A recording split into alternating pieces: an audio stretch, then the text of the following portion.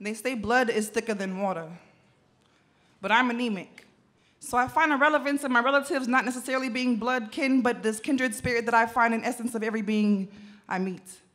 It's amazing how we have the ability just to be able to lock eyes with strangers and realize that we have relations, not those relations, but we can relate on things we've been through and things we've come to know that we'll have to go through just to get through this thing we call life. That strife and those tribulations are always purpose to give us purpose, to let us know that this purpose-driven life is not in vain. And as you dig in your veins and you realize the complaints that you have made is nothing more than just this depiction of what you think is not good enough, not great, not perfect, not even what's worth it, but realize that when you don't think you're worth it, sometimes you feel like it's worthless, but just breathing in so deep, realizing that that gift was sufficient.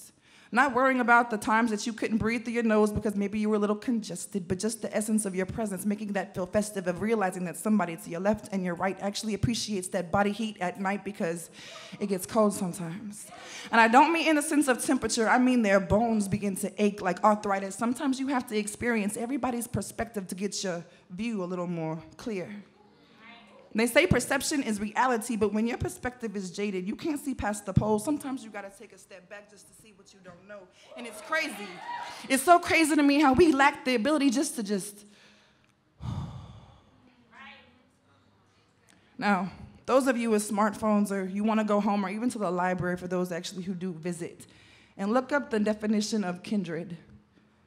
We've shortened it to be kin, and sometimes we relate that to be relatives.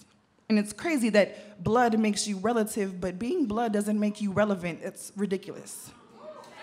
Because there's so many differences between us that we think that you are no different from her, but sometimes you think your differences haven't occurred yet, so you can't find that common ground, that relationship. Ships can only sail on water when they're not anchored by your own disgrace or the things that you think make you not be able to just place yourself in a sense of being able to be related. How do you relate to your daughter? Is it her attitude? Do you see you in her and that's why you think she's rude? But sometimes your reflection of your son, is he the one that's the problem, or is it that you haven't accepted that you can't solve his? What about your kids?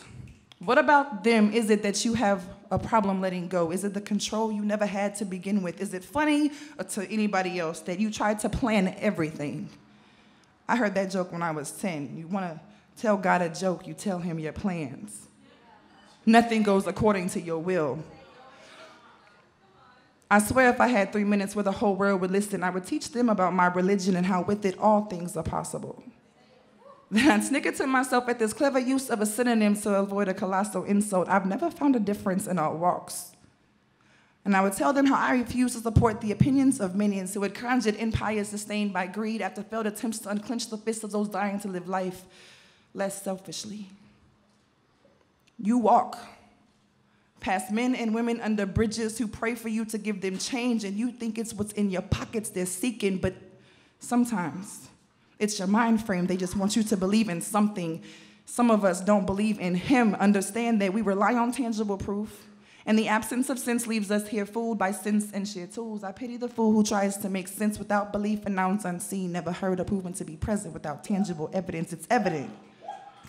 I know you ain't got no sense in your pocket, but have enough sense to be able to realize when your senses are closed off, nothing else but you can be able to hear the presence, the noise, the breath, the feeling of somebody next to you, knowing that even though you had nobody touch you yesterday, even the bump of his shoulder, you get chills because you know that there's somebody else going through life just like you. This relationship, you can set sail and never worry about sinking. Ain't no Titanic when you blinking. Catch it.